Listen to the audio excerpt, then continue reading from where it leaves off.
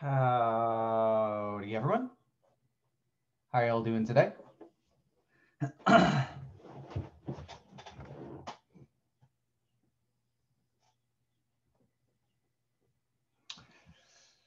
hear you. I briefly thought today was Friday and got a little excited when I woke up, and then just now realized it was Thursday. But I'll survive. Why are you like this? There we go.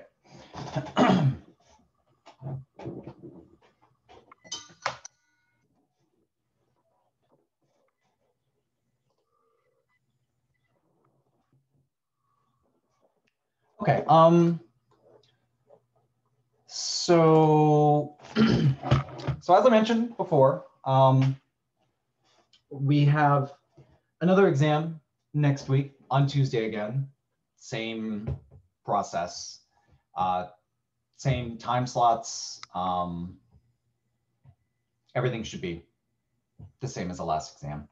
So similarly, Monday is going to be a review session. And after class, instead of doing office hours, I'm going to do a review session for a couple hours or so, or just sort of continue the review session after class. And I will upload that to YouTube if you're not able to stay after. And I'm mostly just going to go through and working through some problems people are having trouble with. Speaking of which, so we just got the practice problems. I am uploading them as we speak. Hang on, let me make sure. Yes, okay, cool.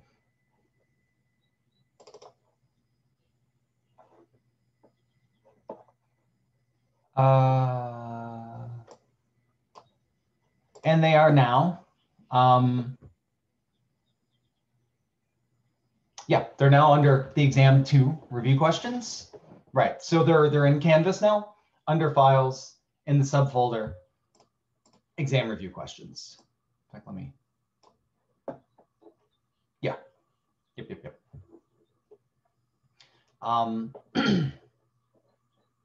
Yeah, so I will write down solutions to these, and I will try to get those up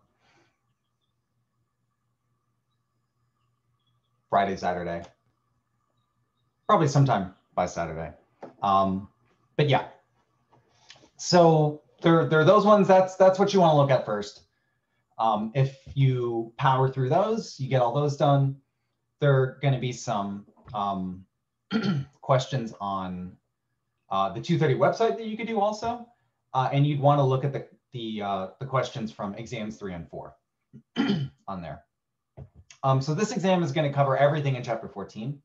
So starting with functions of several variables, and then going all the way to what we're talking about today and tomorrow, Lagrange multipliers.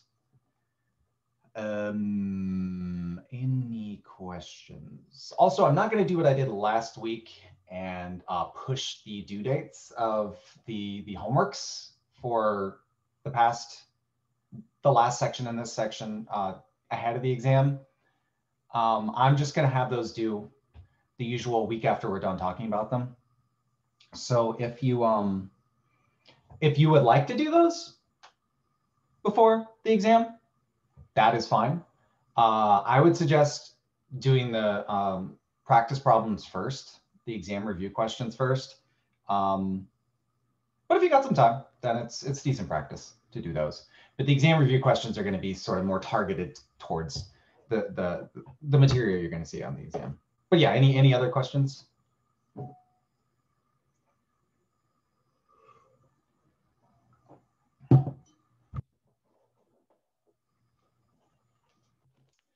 Ookly dokley.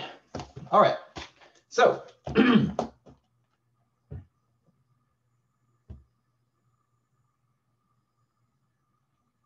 yeah, I was a little disappointed that there were no solutions last time. That really, is only slightly helpful if you can't actually see how everything's done. So yeah. Okay. Alrighty. So today we're going to talk about using Lagrange multipliers to do what's called constrained optimization.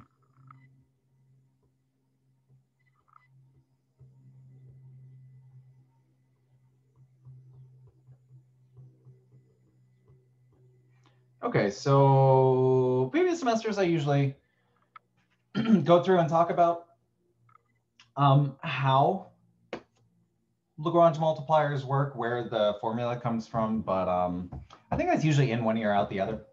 And if you want to learn it, it's in the book.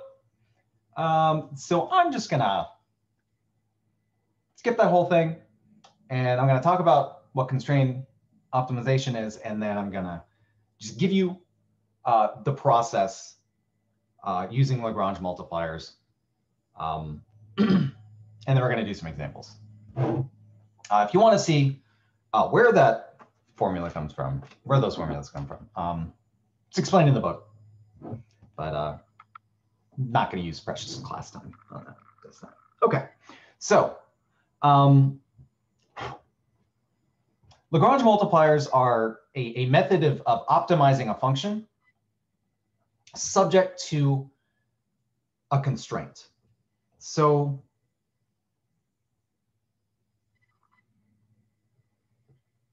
here's sort of the idea there.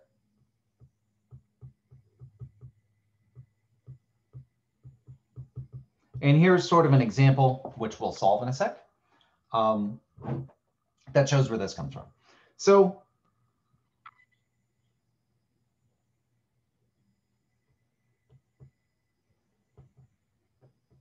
suppose I said, what is the maximum volume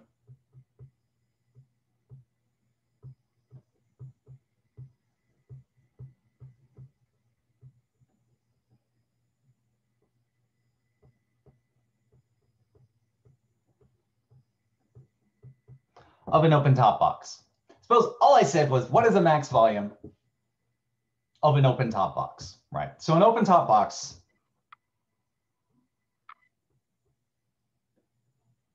right? So here's my beautiful box. Suppose you have all the sides on here except the top, right? The top is just open, right? There's no material. Let's say you make it out of cardboard. There's no material on top, but all the other sides are there. So what's the maximum volume of an open top box? Well, that's a stupid question, right? I can literally make this as big as I want. If I don't give any more information, right, there's no limit to how big an open top box I can make. There is no maximum. But suppose I also say,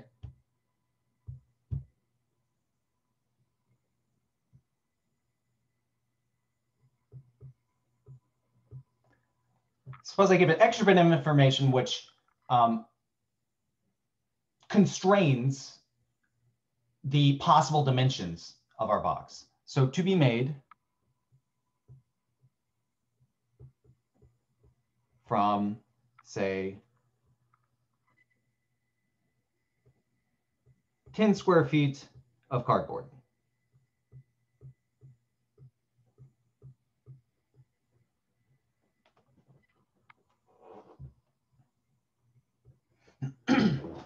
Okay, so I have a thing I want to maximize.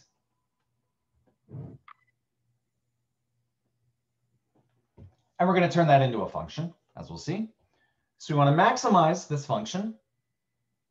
So just maximizing the function is, this function in particular, there's literally no max if you don't give any more information. But if I say you only have 10 square feet of cardboard to work with, that's a constraint that limits the dimensions possible for this box. And it turns out that there is going to be a max volume subject to that constraint.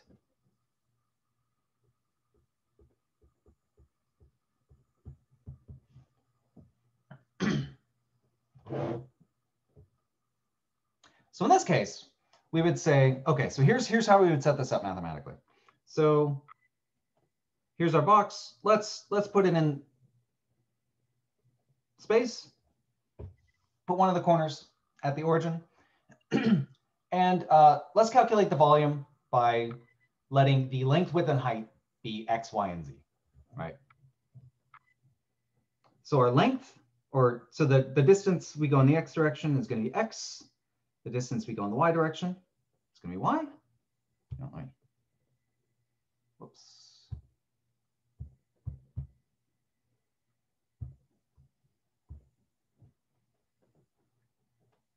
And the height of the box is going to be z. So what's the volume of this open top box in terms of x, y, and z?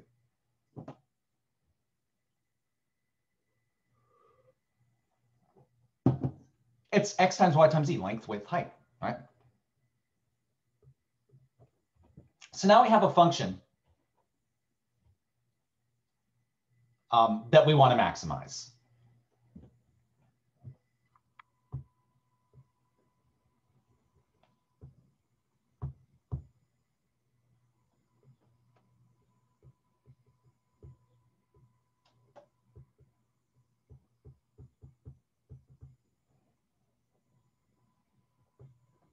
But, oops, we're not allowed to choose literally any x, y, and z we want. We can only choose the x, y, and z where the amount of cardboard we use is at most 10 square feet. So technically, we could use less than 10 square feet of cardboard if we wanted. But if you think about it for 2 seconds, right? The biggest box you can make is going to be using all of the cardboard you're allowed to use. So let's just assume we're using 10 square feet of cardboard. Well, this is an open top box. How do we write the amount of cardboard used in constructing this in terms of x, y, and z? Well, that's just going to be the surface area of the box, right? So we just add up the area of each of the faces and set that equal to 10. And that's, whoops. That's going to be what we call our constraint equation. That tells us what x, y, and z we're allowed to use. So what is the surface area? So suppose the top is missing. There's no cardboard on top, but all the other sides have cardboard. What's the surface area? Well, if we do the left and right faces, what is the area of the left face?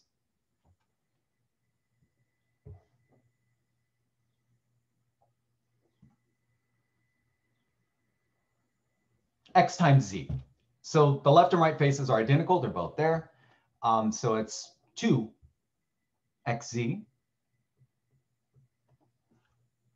That takes care of, let me give myself a little bit of room here, actually. That takes care of the left face and right face. How about the front and back faces? Well, those are both x times y. No, sorry, y times z.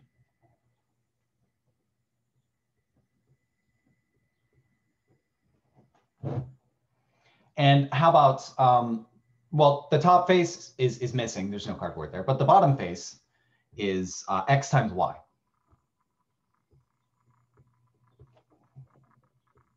So that's our surface area, and it has to be equal to 10. So you know what? Actually, let me do this. So this is going to be the constraint equation.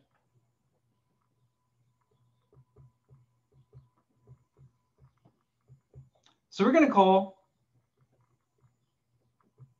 this function, which gives us a surface area, our g of x, y, z.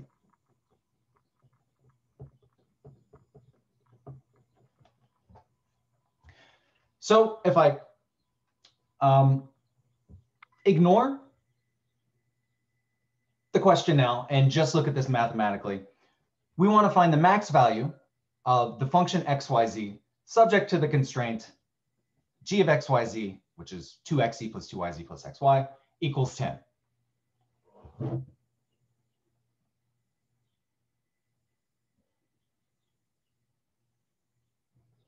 So that is our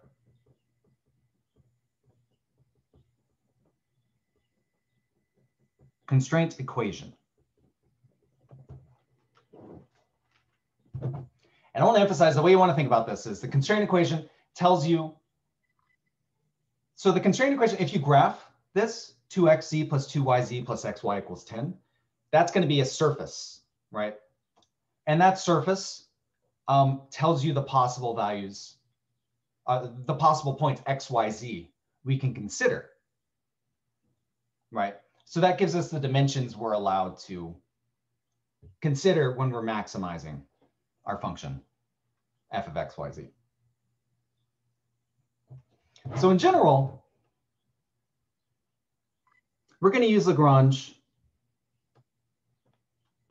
to solve problems of the form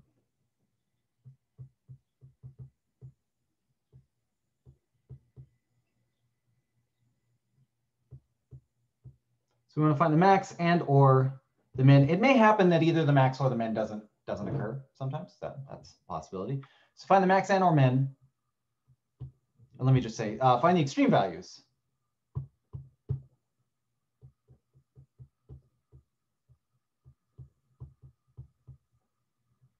of some function, f of x, y, z. It can also be a function of two variables. We'll do an example of that, possibly today. If not today, then definitely tomorrow.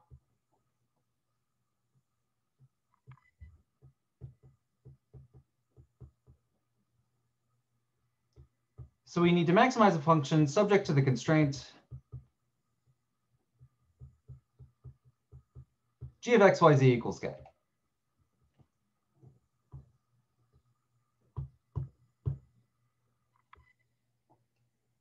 Looks exactly the same. So you want to maximize some function, and then we have some equation telling us what points x, y, and z we're actually maximizing our function on. So we're not considering all points x, y, z. We're only considering the points on the surface g, x, y, z equals k. So that tells us the set of points we're allowed to look at.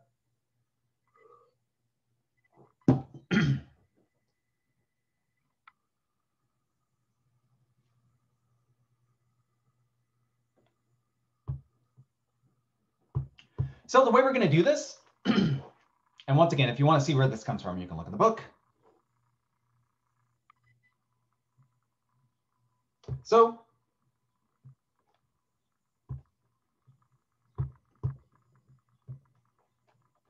if we want to find the extreme values of f, x, y, z subject to some constraint, here's what we do.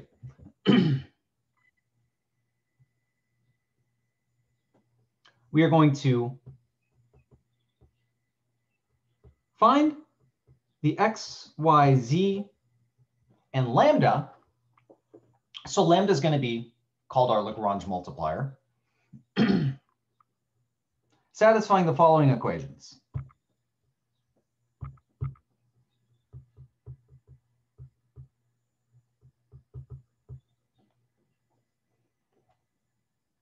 So it satisfies the gradient of f at x, y, z is equal to lambda times the gradient of g at x, y, z. So the gradient of f is some scalar multiple of the gradient of g at this point x, y, z. That scalar multiple is lambda. That's our Lagrange multiplier. And it also needs to satisfy the constraint equation.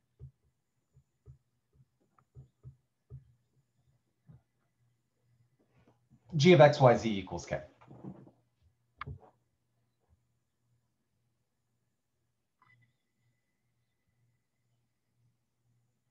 So we're going to maximize the function f of x, y, z subject to the constraint g of x, y, z equals k. The way we're going to do this is we're going to find x, y, z So we're going to find the values x, y, z, and lambda, which simultaneously satisfy these two equations. So the x, y, z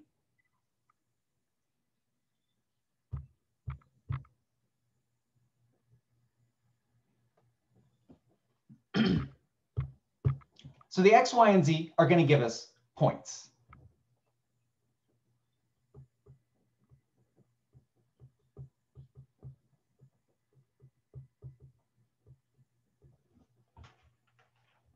So we need to find values of x, y, and z which satisfy all three of these together, right?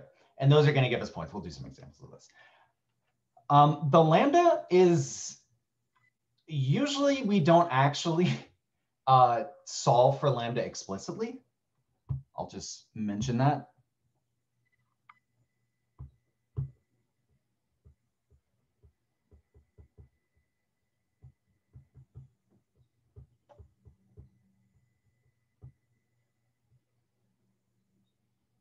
Sorry, let me say this. Usually don't.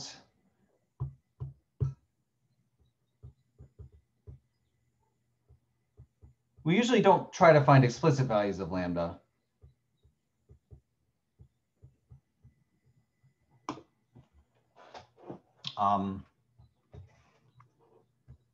But we do have to consider. We'll see when we do some examples. But it's the x, y, and z that we care about.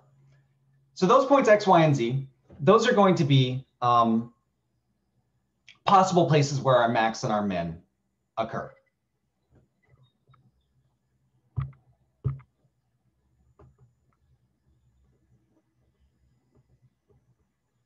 So we're going to check the value of our function at each of those points that we got.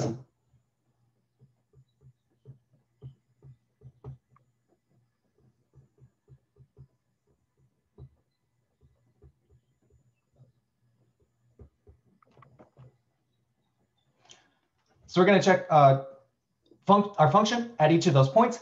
The biggest value is the max, the smallest is min.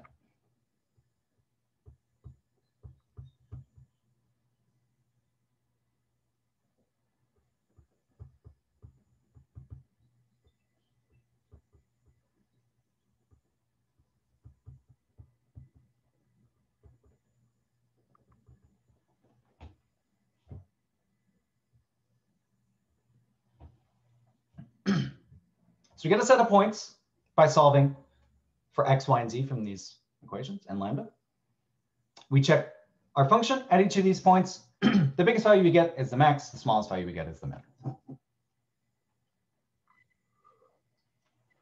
And that's the process.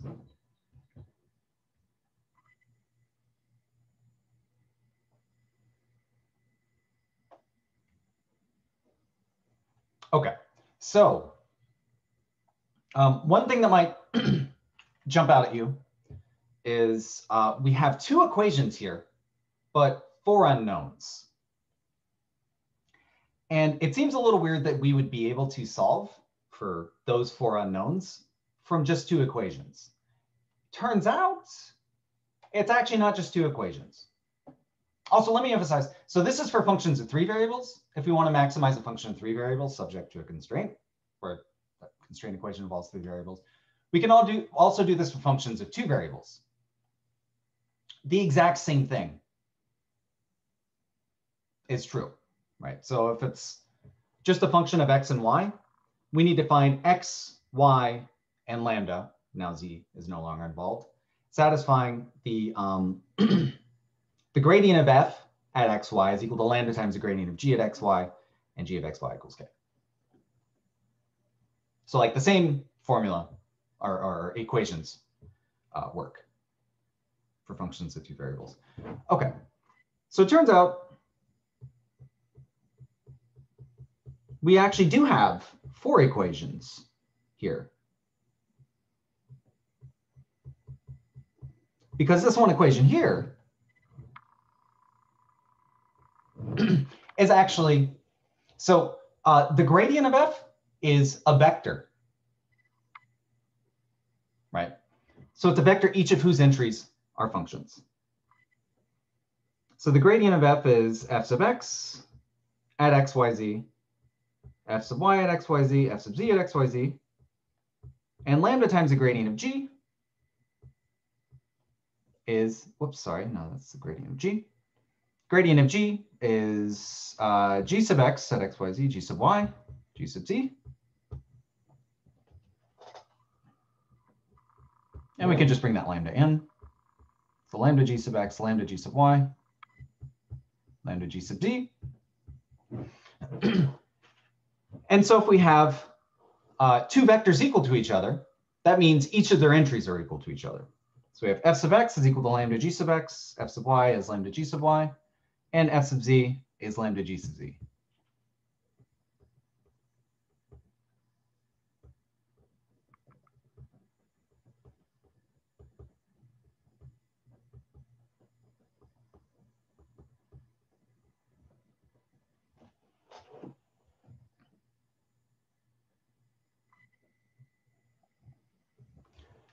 So this one equation is actually these three equations here. And these are the equations you should be writing down. So we need x, y, and z, x, y, z, and lambda satisfying these three equations. And in addition, the constraint equation, g of x, y, z equals k.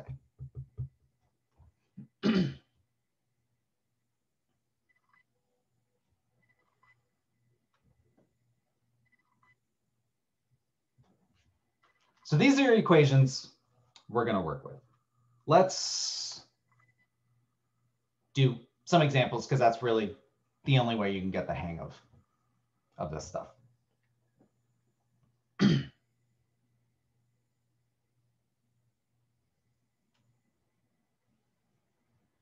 Okay.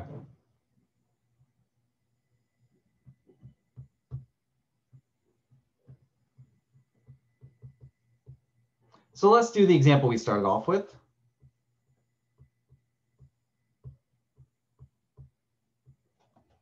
We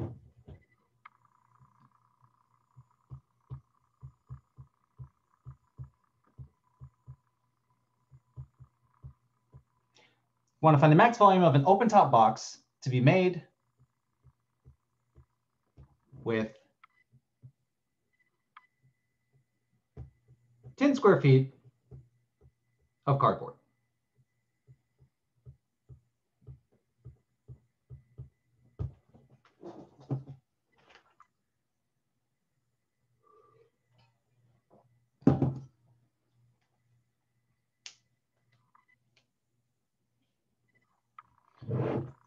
Okay, so we already,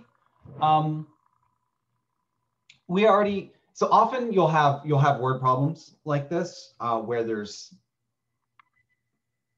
like no equations to be found, no functions. And you need to translate that into, you need to, from this, find a function that needs to be maximized and also a constraint equation.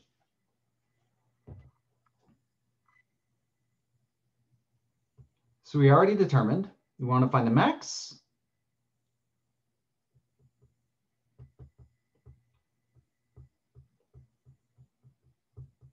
of the function f of x, y, z, which is just x times y times z.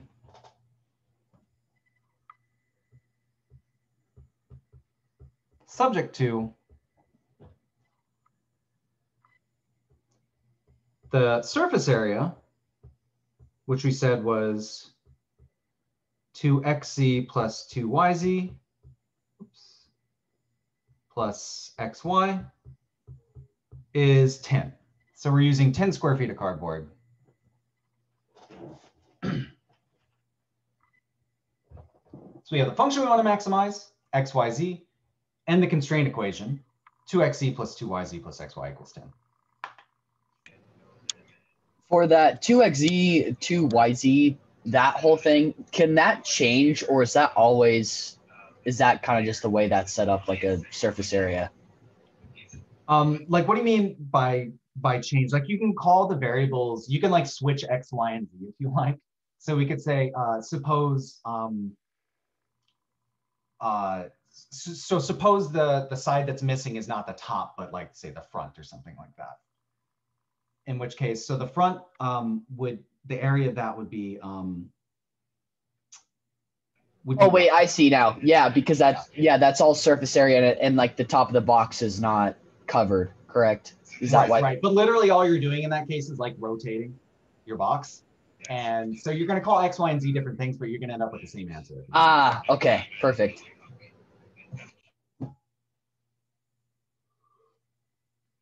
So yeah, what we actually call the variables is not important. We're going to end up with the same answer in the end. Okay. All right. So what we're going to do is we need to solve the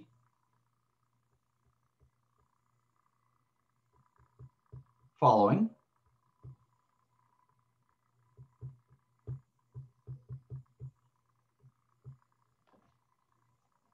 Okay.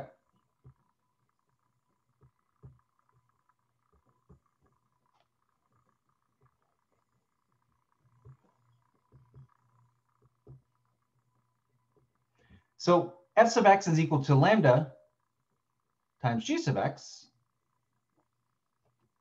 F sub y is equal to lambda times g sub y. F sub z is equal to lambda times g sub z.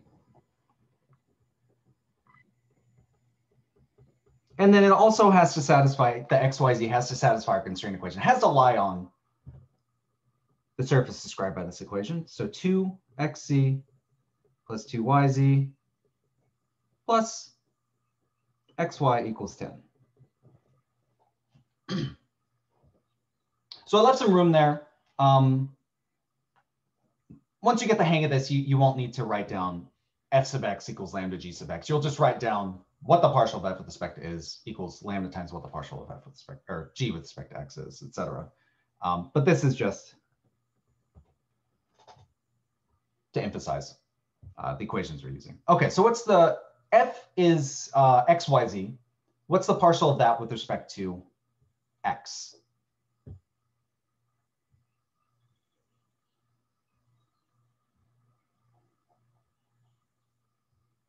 Just the fx portion, it should just be yz.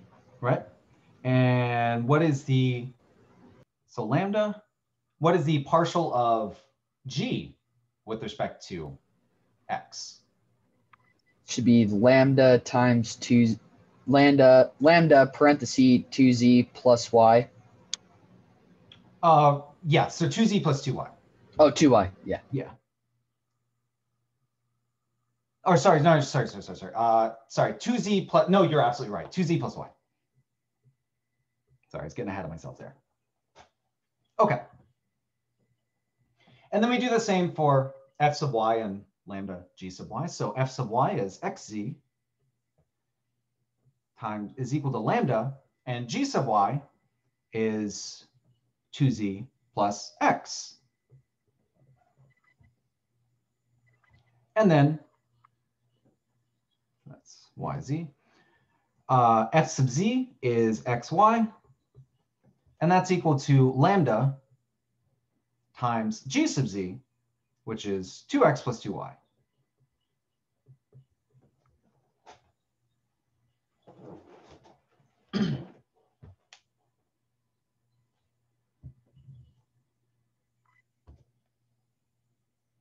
Okay, so these are the equations we're working with. We need to find x, y, z, and lambda satisfying these all simultaneously. So there is no one way to do this. There's like no one method that works for every single problem.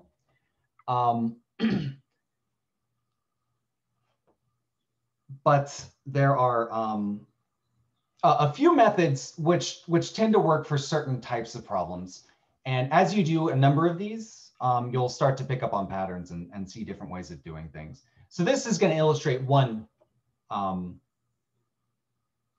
of smart way to do this. So here's how we're going to do this one. Okay, let me also emphasize, let's just get in the habit of doing the following. So I said we don't explicitly solve for lambda, usually. Sometimes it helps, but usually we don't.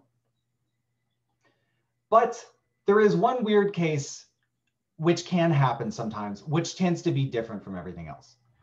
So I'm going to say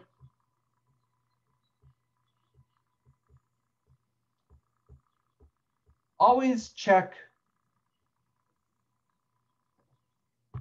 whether lambda equals 0 is possible.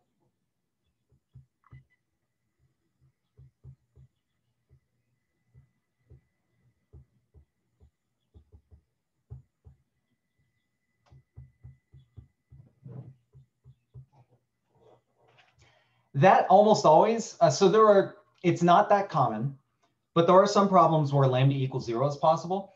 And doing that is, you're almost always going to miss those values of x, y, and z if you don't explicitly consider lambda equals 0. It's very easy to miss those points x, y, z. So that should be like sort of the first thing you do is rule out whether lambda equals 0 is possible. If it's not possible, fine, we'll assume lambda is non-zero and then move on.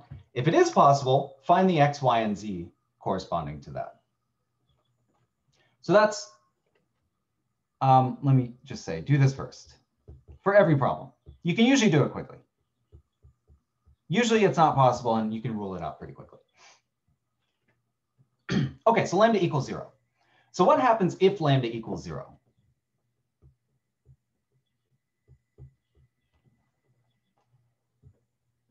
So if lambda is equal to 0, then going through our equations, yz equals 0,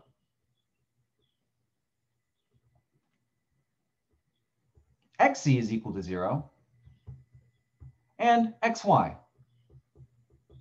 is also equal to 0. That's what our first three equations become.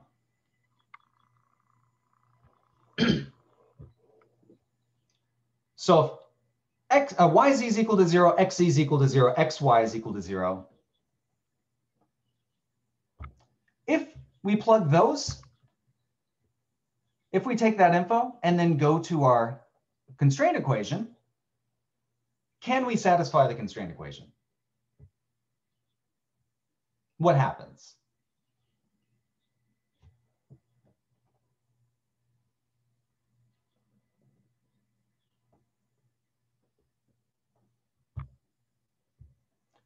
Right, you get 0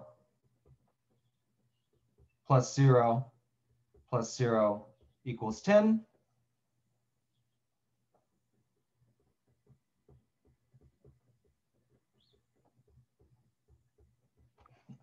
Which you can't possibly satisfy the constraint equation for any value of x, y, and z. So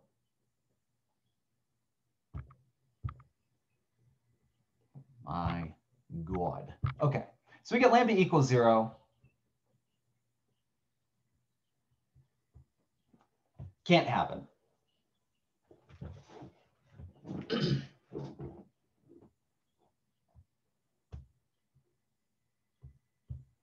So we don't need to, we can now just suppose lambda is not 0 and move on with our lives. And then kind of forget about what lambda actually is. But I want to emphasize that always check lambda equals 0. And the way you're usually going to do that is you plug that into your equations. You see that what that tells you about x, y, and z. And you plug that info into the constraint equation and see if it's possible to find an x, y, and z satisfying the constraint equation there. Usually it's not possible. Sometimes it is. We've had final exams in the past or midterms in the past where lambda equals 0 is possible and almost everyone missed it. So be careful, always check that. Usually it's pretty quick. Okay. So now we can assume whatever lambda is, who cares? It's not equal to 0. So we have yz is equal to lambda 2y plus z. Xc is lambda 2z plus y. 2z plus x. And then we have xy is lambda 2x plus 2y. And then we also have our constraint equation, 2xc plus 2yz plus xy equals 10. So these are our equations. All right. So there are different ways of doing this, but there's one really simple way.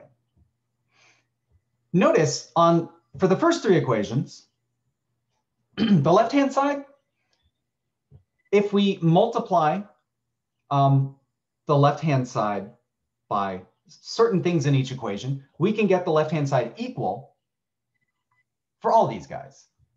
So yz, if I multiply that by x, I get xyz. Xc, if I multiply that by y, I get xyz. Xy, if I multiply that by z, I get xyz. So I'm going to get the left-hand sides all equal to each other, and then set the right-hand sides equal to each other. So I'm going to multiply both sides by x for the first equation. xyz, multiply both sides by x. Second equation, I'm going to multiply both sides by y. Third equation, I'm going to multiply both sides by z.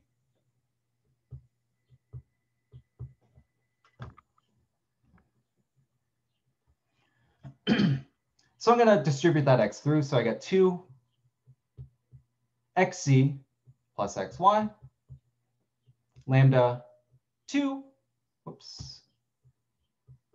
yz plus xy. And then the third becomes 2 xc plus, 2 xc plus 2 xy.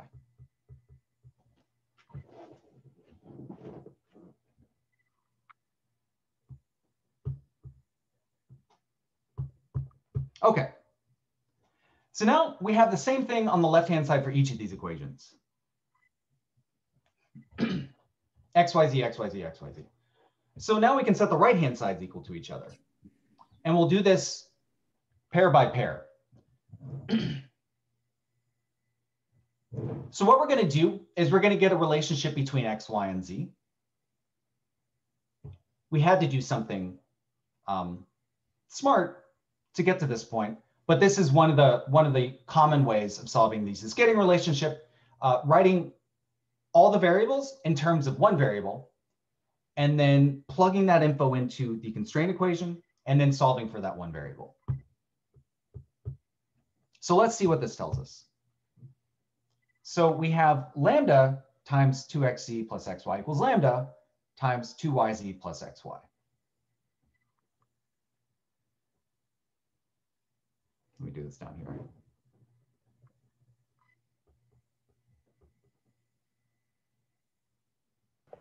Shouldn't the last equation be lambda 2xz plus 2yz? The last equation, yes, it should be. Sorry. Yep, you're right. You're right. Spaced out, 2yz. Yep, correct.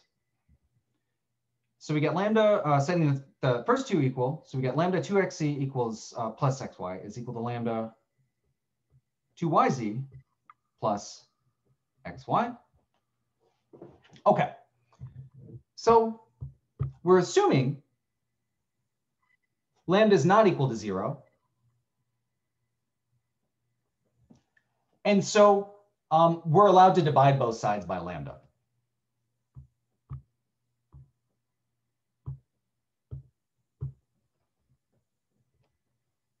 And when we do that, we can cancel out the lambda. So now we have 2xc plus xy equals 2yz plus xy. Well, we have xy on both of these, so we can just subtract that from both sides. So 2xc equals 2yz. Can divide both sides by 2.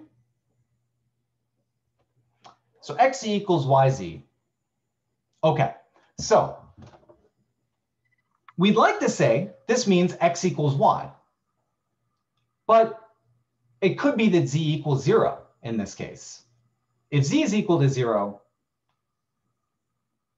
then that means X and Y could be literally anything.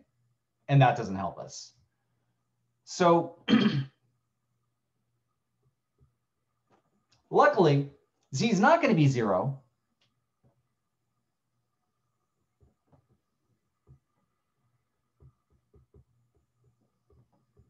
Because what happens if Z is 0? What's the volume of our box? It's 0. Right. So obviously that's not the max volume.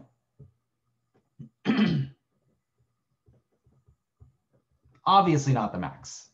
So it's safe to assume Z is not 0. So this means whatever our dimensions are, whatever X and Y are, they're equal to each other. We don't know what they are yet. We know they're equal.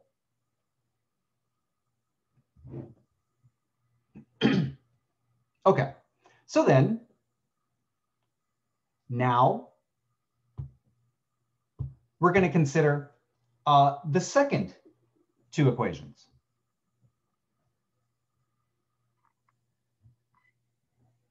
We're going to consider the second two together. And then we're going to use the fact that we know X equals Y.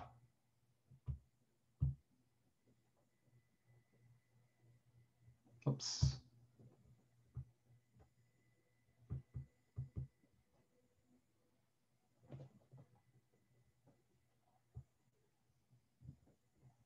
Okay, so the second two equations say, gonna skip the whole bit. We know we can divide by lambda, so we have 2yz plus xy equals 2xz plus 2yz. But we know x is equal to y. Hang on, let me.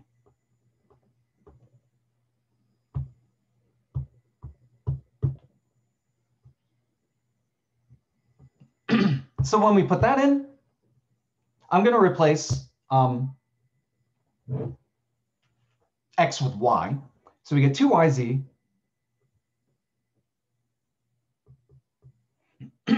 plus x squared. Sorry, y squared. We're replacing x with y.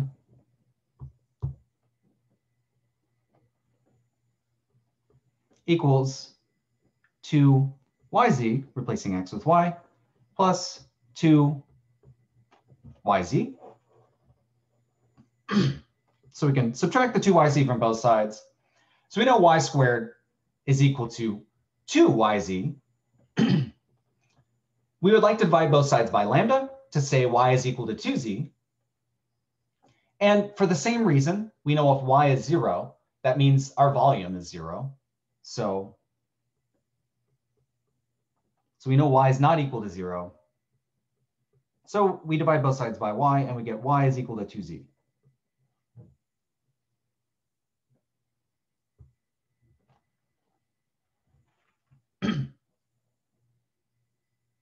Or, yeah.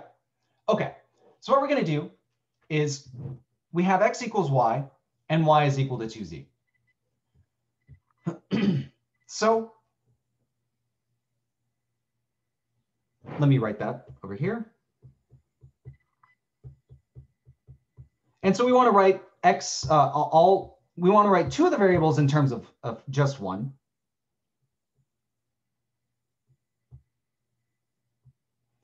So since x is equal to y, we know x is also equal to 2z.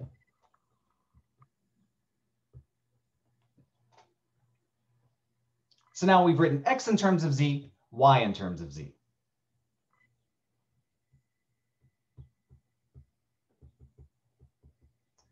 So now this is basically, at this point,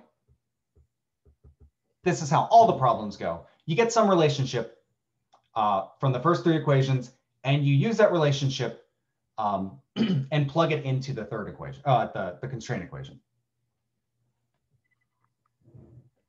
So when we do that,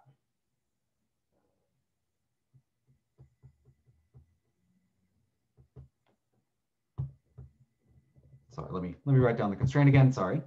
So we get 2xz plus 2yz plus xy equals 10.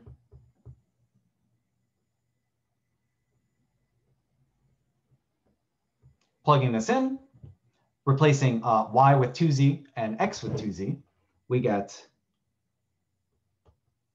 4z squared plus, so 2 times 2z times z is 4z squared. 2 times 2z times z is 4z squared also, because y is 2z. Plus xy, so x is 2z, y is 2z. It's also 4z squared. Probably should have done equal to 12 for a nice number, but that's okay.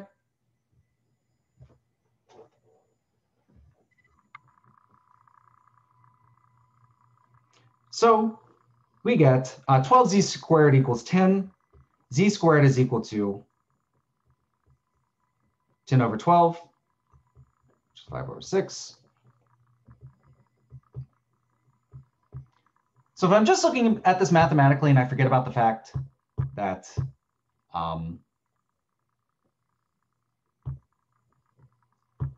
that we're talking about volume and length here, I would say z is equal to plus or minus square root 5 over 6. But since I know I'm talking about length, x, y, and z also all have to be positive because, right, length is always greater than or equal to 0.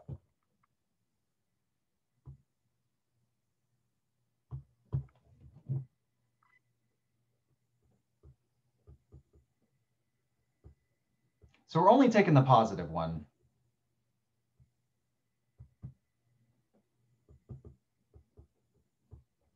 In this case, because z is length.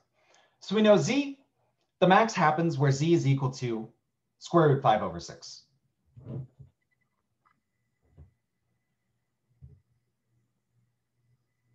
Oops. So that's where the max happens. And we know x is equal to 2 times z and y is equal to 2 times z.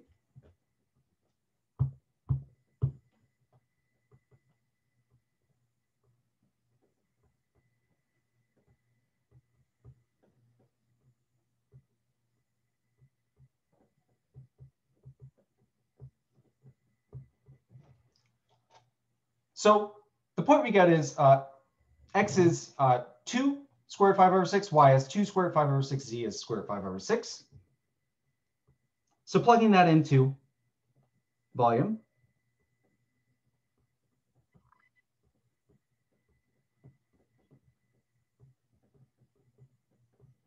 oops, we get 2 times 2 times square root 5 over 6 times square root 5 over 6 is just 5 over 6 times square root 5 over 6. So we get 20 over 6, which is 10 over 3.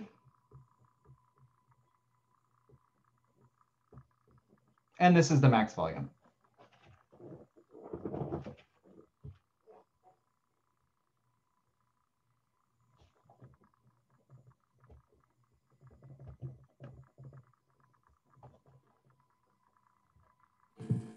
Wait, I'm sorry. Where did the 2 come from in front of the square root 5 over 6? So I know, so we solve for z by using the relationship we found from the first 3 equations and getting x and y in terms of z and plugging it into the constraint equation. So we use that to solve for z. We found z is square root 5 over 6. So we still know the relationship between x and z and y and z. We know x is equal to 2 times z, y is equal to 2 times z. And so x is equal to 2 times square root 5 over 6. And y is equal to 2 times square root 5 over 6. Okay, thank you. Okay, so a lot happened here, but it boils down to we set up our 4 equations here. You get 3 if it was a function of 2 variables, but we get 4 because it's a function of 3 variables. f sub x is lambda g sub x, f sub y is lambda g sub y, f sub z is lambda g sub z, and the constraint equation, g of x, y, z equals 10. Okay, so we're going to focus on the first three equations. In this case, what we did was we found a way to get the left-hand sides all equal to each other by multiplying everything by both sides by certain things in each equation. We set the right-hand sides equal to each other. We got some relationship between x, y, and z. So we solved for two variables, x and y, in terms of z. And we use that relationship to plug into the constraint equation to solve for that one variable, z. That's what we did here. Once we solve for z, we use the relationship we already know between x and z and y and z.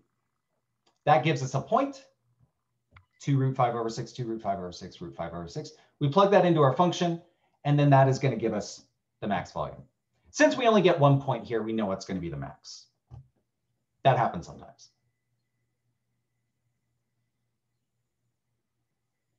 So we'll do a few more of these next time, but any other questions? What would have happened if the lambda could have been equal to 0? So you would have to, I would have to kind of explain where these equations come from. It's a little difficult to do. Yeah, it's a little difficult to do that in a reasonable amount of time. But suffice it to say, you have to check lambda equals 0 because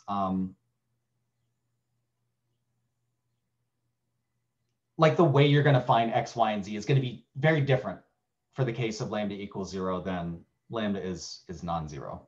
And so that's a thing that you just have to check separately. Almost always, you're not going to be able to have lambda equals 0, but you do need to check it because sometimes you can, and you're gonna 100% miss the x, y, and z where it happens if you didn't check it explicitly. That's all I'll say for now. Yeah. Okay. All right. We'll resume this tomorrow. Have a good rest of your Thursday, and I will see y'all later. And I'm going over to the office hour Zoom right now.